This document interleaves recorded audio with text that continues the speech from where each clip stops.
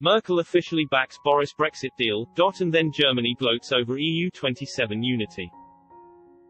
Angela Merkel's government announced it will be backing Boris Johnson's Brexit deal in the European Council after agreeing unanimously on the good results achieved by EU negotiators.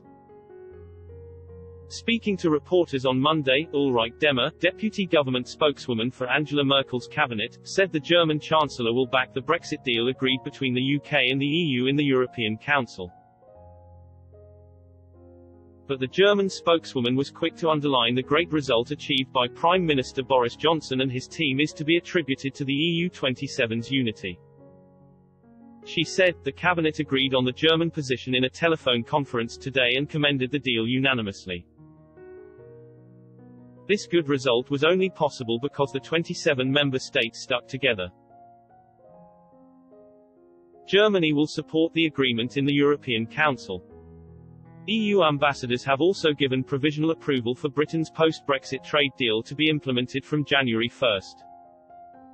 A spokesman for the German EU presidency said the ambassadors had unanimously agreed to green-light the settlement hammered out on Christmas Eve. The move paves the way for the agreement which allows for the continued tariff-free trade with the EU single market to take effect when the current Brexit transition period expires on Thursday.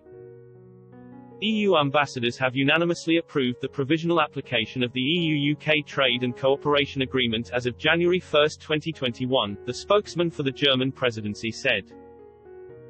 It comes as MPs in Britain were preparing to vote on the deal in a special sitting of Parliament called for Wednesday.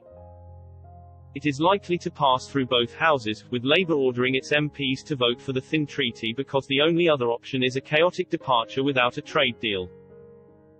The European Parliament must also formally ratify the deal in the new year, although this will now apply retrospectively.